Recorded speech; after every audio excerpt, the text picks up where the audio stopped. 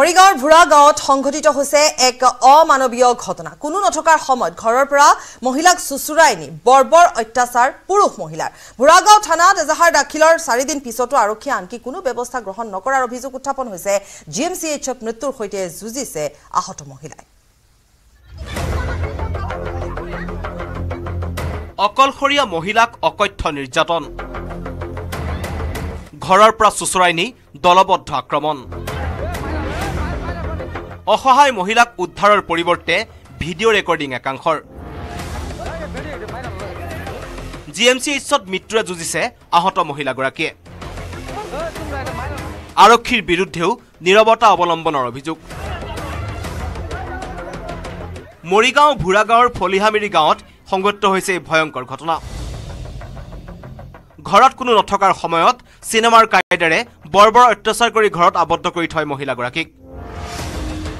অভিযোগ অনুসৰি ৰহমত আলী নামৰ এজন লোকে ইটাৰ বাবদ ৭৫,০০০ টকা আনি দিছিল এজন লোকক।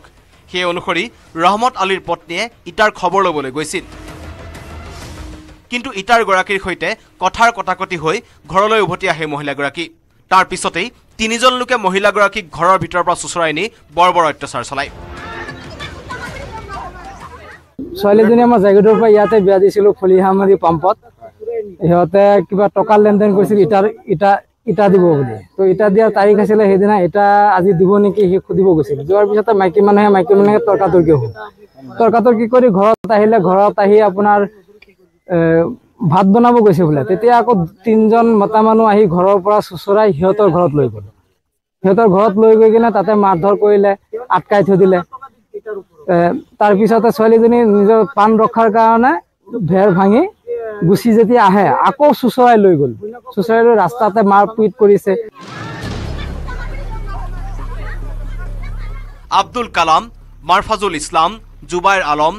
এবাদুল, হৰমুজ আলী, সুলমান আলী, মইনুল হক, আব্দুল্লাহ আৰু আইনুলৰ বিৰুদ্ধে প্ৰহাৰৰ অভিযোগ। ঘটনাৰ সন্দৰ্ভত ভুৰাগাঁও থানাত এজাহাৰ দাখিলৰ 4 দিনৰ পিছতো আৰক্ষীয়ে কোনো ধৰণৰ ব্যৱস্থা গ্ৰহণ নকৰাৰ অভিযোগ।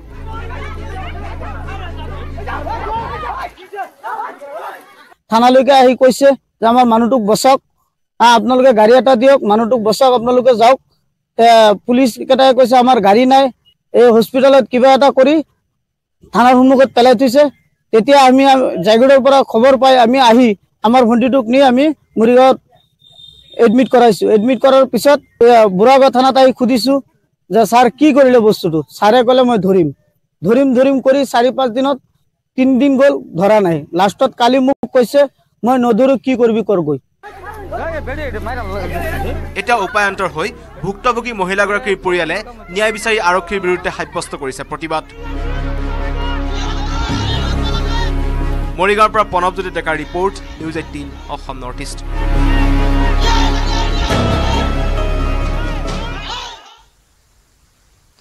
লম্পট মানৱ নাচৰ বিৰুদ্ধে এইবাৰ গৰজি উঠিল একাংশ দৃষ্টিহীন লোক। মাধৱৰ শাস্তিৰ দাবীৰে গুৱাহাটী ৰেল ষ্টেচনত প্ৰতিবাদী কাৰ্যসূচী ৰূপায়ণ কৰিছে এইসকল দৃষ্টিহীনে। সমান্তৰালভাৱে এজন মাধৱৰ বাবে তেওঁলোককো অপৰাধীৰ দৃষ্টিৰে নাচাবলৈ অনুৰোধ জনোৱা হৈছে।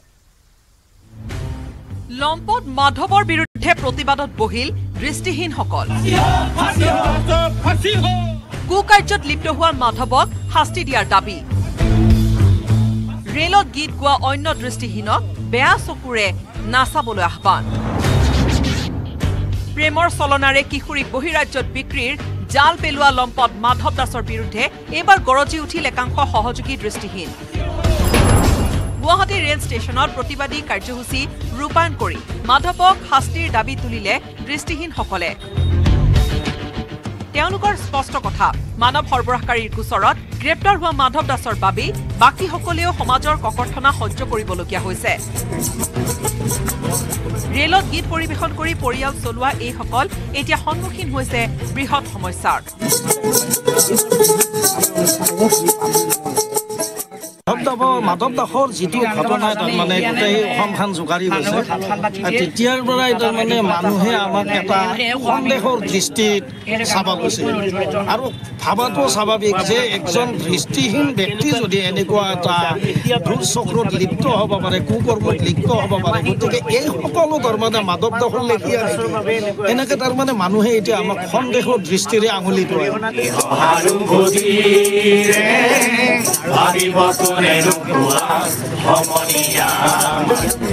হাতত টুকাৰি লৈ মানুহে মানুহৰ বাবে গীত পৰিৱেশন কৰে প্ৰতিবাদস্থলী এই প্ৰতিবাদস্থলীৰ পৰাই ৰাইজলৈ আহ্বান দৃষ্টিহীনসকলৰ এজন মাধৱৰ বাবে আমাক বেয়া চকুৰে নাচাব আমি তেনে কুকাৰ্য নকৰোঁ ৰেলত গীত গাই ফুৰা এইসকলক এতিয়া মাধৱ কাণ্ডৰ বাবে সকলোতে লেই চেই কৰিছে ৰাইজে গতিকে সমস্যাত পৰি এতিয়া এনেদৰে প্ৰতিবাদত বহিবলগীয়া হৈছে দৃষ্টিহীনসকলে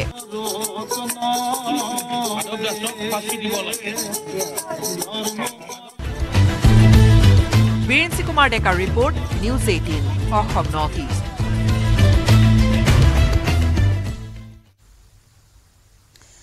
গুৱাহাটী মহানগৰীত পুনৰ হিট এণ্ড ৰানৰ ঘটনা অচিনাক্ত বাহনৰ খুন্দাত প্ৰাণ হেৰুৱালে সুমিত বড়ো নামৰ এজন লোকে বেতকুছিৰ পৰিবহণ বিভাগৰ কাৰ্যালয়ৰ সমীপত সংঘটিত হ'ল এই পথ দুৰ্ঘটনাটো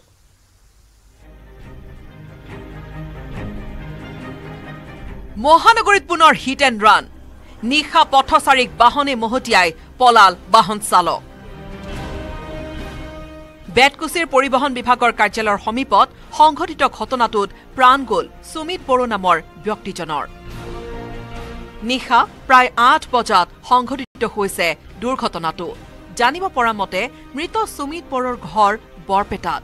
কৰ্মসূত্ৰে বহু বছৰ ধৰি মহানগৰী গুৱাহাটীতে বসবাস কৰি আছিল সুমিত বড়োৱে বৰ্তমানলৈকে পৰিয়ালৰ সংসূত্ৰ উলিয়াব পৰা নাই গড়চুক আৰক্ষীয়ে নিশাই লোকজনৰ মৃতদেহ GMCHলৈ প্ৰেৰণ কৰে আৰক্ষীয়ে ইফালে আৰক্ষীয়ে কোনো সংসূত্ৰ উলিয়াব পৰা নাই দুৰ্ঘটনা সংঘটিত কৰা বাহনখনৰো উৎপল হালৈ report news 18 Assam north east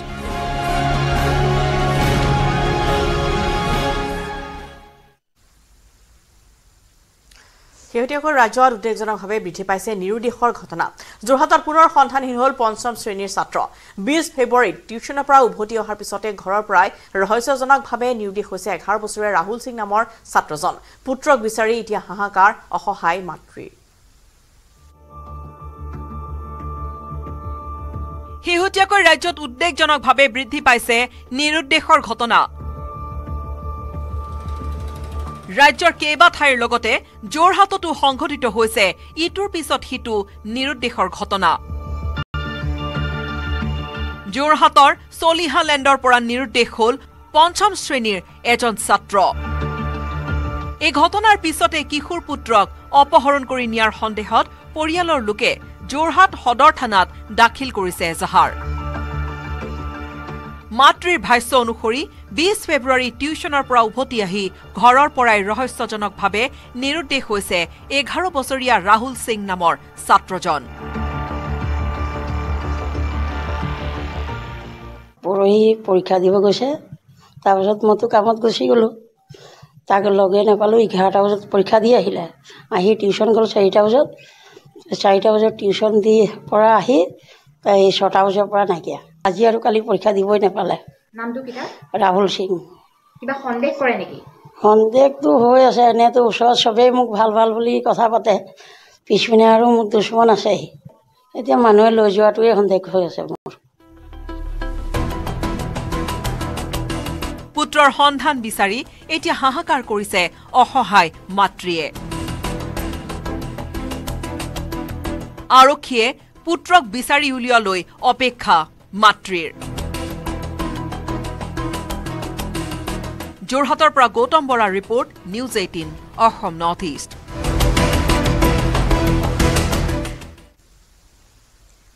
অৱশেষত বিহাৰত উদ্ধাৰ কৰা হ'ল মৰিয়নিৰ নিখোজ 2 ছাত্ৰীক আৰক্ষীৰ সহায় অবিহনে পৰিয়ালে গৈ নিজে উদ্ধাৰ কৰিবলগীয়া হ'ল ছাত্ৰী দুগৰাকী ঘটনা সন্দৰ্ভত স্থানীয় থানাত এজাহাৰ দিছিল ভুক্তভোগী পৰিয়ালে ছাত্ৰী দুগৰাকীক উদ্ধাৰৰ পাছতহে তৎপৰতা বাঢ়িল আৰক্ষীৰ অৱশেষত উদ্ধাৰ মৰিয়নি নিখোজ ছাত্ৰী আটাইতকৈ এটা ডাঙৰ খবৰ হৈছে সেই দুগৰাকী ছাত্ৰী উদ্ধাৰ কৰাৰ ক্ষেত্ৰত কিন্তু আৰক্ষী ভূমিকা কিন্তু শূন্য উদ্ধাৰ কৰিলে পৰিয়ালে সমজি ললে আৰক্ষীয়ে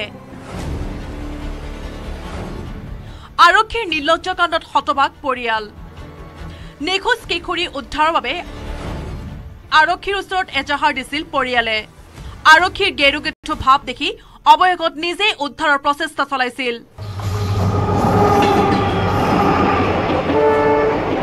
বিহাৰলৈ গৈ ছাত্ৰী দুগৰাকী পৰিয়ালে উদ্ধাৰ কৰি ঘৰলৈ অনাৰ পিছতে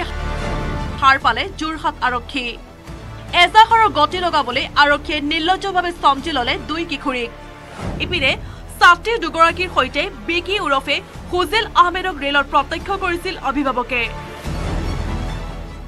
12 ফেব্ৰুৱাৰীৰ পৰা নিখোজ দুই ছাত্ৰী বেংগালুৰুত থকাৰ তথ্য লাভৰ পিছতো অসম আৰক্ষীয়ে উদ্ধাৰৰ বাবে বিশেষ ব্যৱস্থা নোলোৱাত বিশেষ তাৎপৰ্য বহন কৰিছে পূৰ্বে নিখোজ দুই ছাত্ৰীয়ে দিয়া তথ্য অনুসৰি বেংগালুৰুত আছে মৰিয়নিৰ কেইবাগৰাকী কিশোৰী যুৱতী ছাত্ৰী দুগৰাকীয়ে পৰিয়ালৰ ফোনযোগে দিয়া তথ্যৰ পিছতেই প্ৰায় স্পষ্ট হৈছিল মানৱ সৰবৰাহকাৰী নেক্সাছৰ বিষয়ে এতিয়া ছাত্ৰী দুগৰাকী মৰিয়নিত উপস্থিত হোৱাৰ পিছতেই পোহৰলৈ আহিব সমগ্ৰ ঘটনাৰ প্ৰকৃত ৰহস্য নবছৰীৰ পৰা Jyotiprasad Gogoi news 18 Assam north east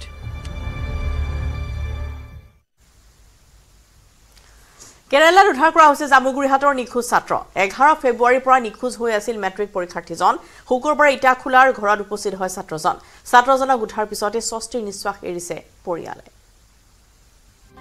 অৱশেষত ঘৰৰ ল'ৰা ঘৰলৈ উভতি আহিল জামুগুৰিহাটৰ নিখোজ কিশোৰক কেৰালাত উদ্ধাৰ অসম আৰক্ষীৰ সহযোগত কেৰালা আৰক্ষীয়ে পৰিয়ালৰ হাতত চমজালে অভিনাশ ৰায় জামুগুৰিহাটৰ ইটাখোলাৰ পৰা যোৱা 11 ফেব্ৰুৱাৰীত নিখোজ হোৱা অভিনাশ ৰায় নামৰ ছাত্ৰজন এসপ্তাহৰ মূৰত উদ্ধাৰ হয় বহিৰাজ্যৰ কেৰালাত 11টাকৈ দিনৰ মূৰত নিৰুদ্দেশ হোৱা ছাত্ৰজন আহি শুকুৰবাৰে ইটাখোলা বাসভৱনত উপস্থিত হোৱা স্বস্তিৰ নিশ্বাস এৰিছে পৰিয়ালৰ লোকে কেৰালাৰ পৰা উদ্ধাৰ হোৱা ছাত্ৰজন বৰ্তমান সম্পূৰ্ণ সুস্থ অৱস্থাত আছে উল্লেখযোগ্য যে 16 ফেব্ৰুৱাৰীৰ পৰা অনুষ্ঠিত হাইস্কুল শিক্ষান্ত পৰীক্ষাৰ এগৰাকী পৰীক্ষাৰ্থী আছিল অভিনাশ ৰায় নামৰ ছাত্ৰজন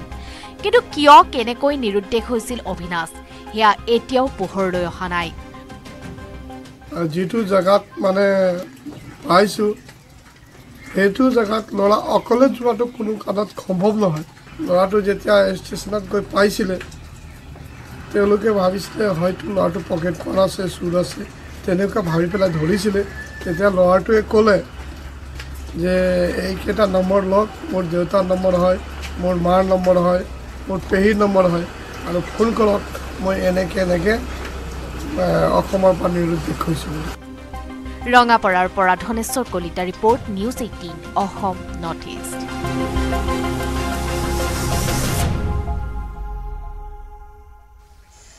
কৰিমগঞ্জত অপহৰণৰ 4 দিনৰ মূৰত উদ্ধাৰ কিশোৰী আৰক্ষীৰ জালত এটা অপহৰণকাৰী ধৃত অভিযুক্ত জাবিৰ আহমেদ কৰিমগঞ্জৰ মেডলি চেৰাৰ পৰা অপহৰণ কৰিছিল কিশোৰীগৰাকীক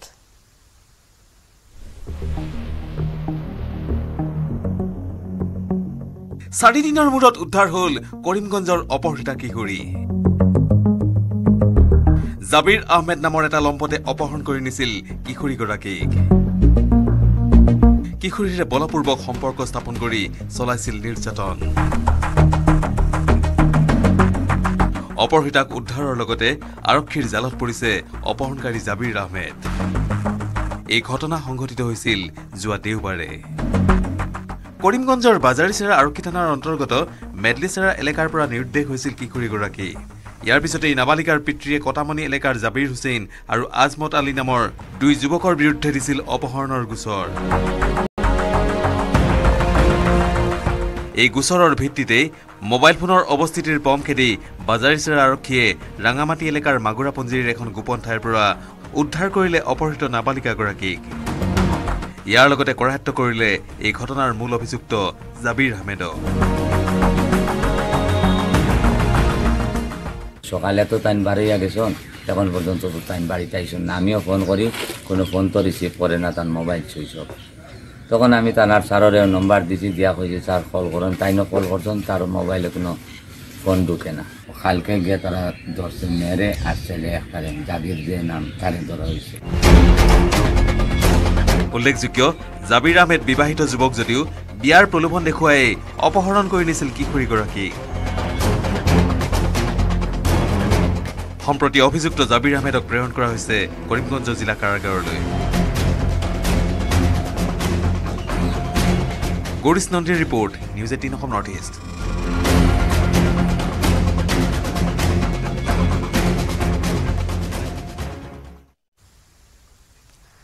আমেৰিকাৰ শীতৰ প্ৰকোপত ভাৰতীয় ছাত্ৰৰ মৃত্যু হাইপোথাৰ্মিয়াত আক্ৰান্ত হৈছে আৰু মৃত্যু খাবতি লৈছে আকুল ধাপানে বন্ধুবৰ্গৰ সৈতে নিশা ক্লাবত পাৰ্টি কৰি আছিল আৰু পাৰ্টিৰ পৰা ওলাই অহাৰ পিছতে ছাত্ৰজনে মৃত্যু খাবতি লৈছে বাতৰিৰ পৰা বিদ্যালয়ৰ পূৰ্বে আগবঢ়াই থৈ গৈছো এই প্ৰতিবেদন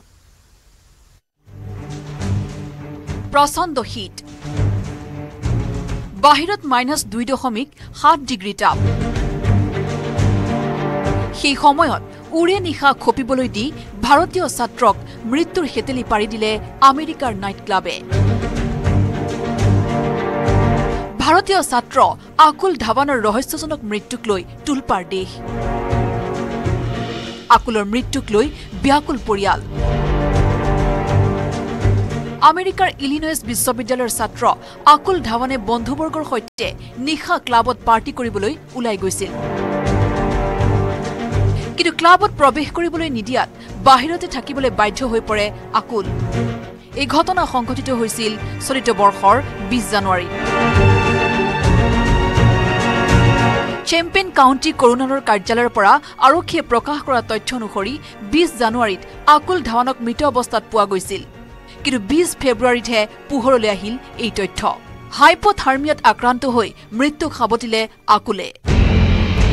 প্ৰাপ্ত তথ্য অনুসৰি আকুলে সেইদিনা বন্ধুবৰ্গৰ সৈতে সুৰাপান কৰিছিল নিশা 11:30 বজাত সলনি হৈছিল পৰিস্থিতি আকুলৰ বন্ধুসকলে নাইট ক্লাবত প্ৰৱেশ কৰি নিশা কটাইছিল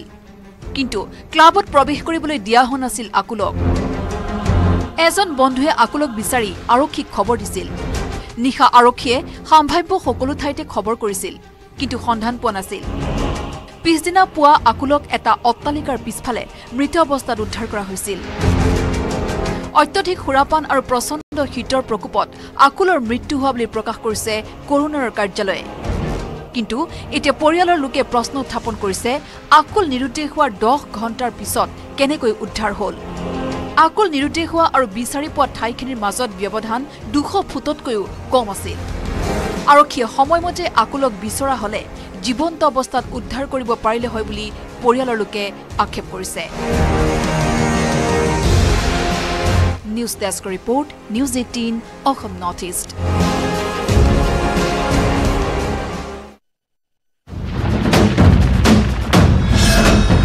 ভাৰতৰ গৌৰৱ গোটেই বিশ্ব